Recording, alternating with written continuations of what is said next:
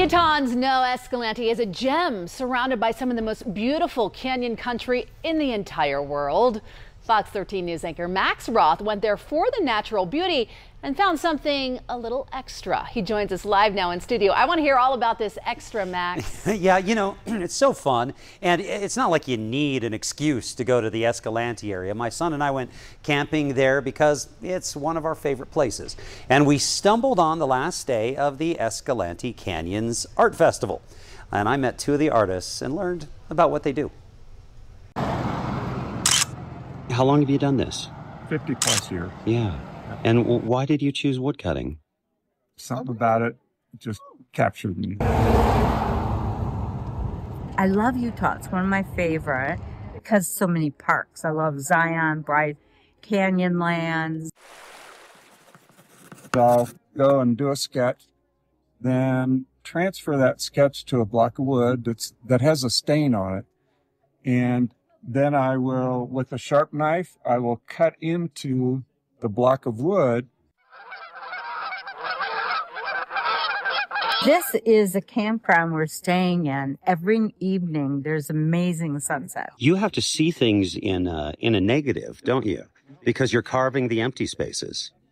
Absolutely. The pigments themselves are crushed from real minerals. If you take the pigments and mix them with oil, it's oil paint. Mix it with gum arabic, it is watercolor.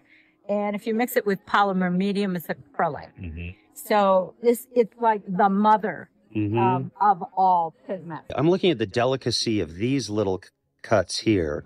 How do you achieve that with a knife on wood? I have a set, like I say, a set of gouges, but I also use chisels.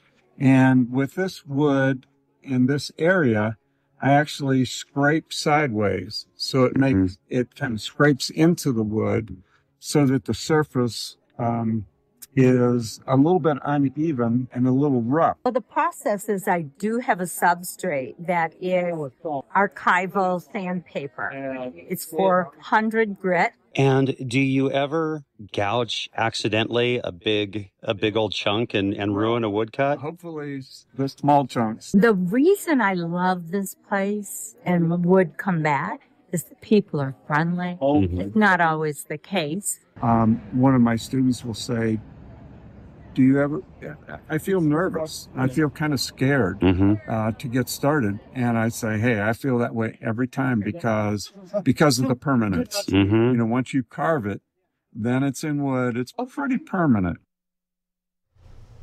So those artists are from Aurora, Colorado and Ann Arbor, Michigan. Folks from all over the country. The Escalante Canyons Art Festival celebrates 20 years next year.